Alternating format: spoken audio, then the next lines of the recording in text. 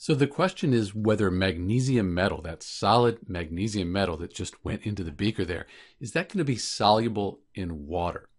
What happens is the magnesium, it doesn't dissolve. It actually reacts with the water. So the magnesium there, after a little while, you'll see the bubbles on that. Those bubbles, those are hydrogen gas. The magnesium and the water, that's reacting to form magnesium hydroxide and H2, hydrogen gas.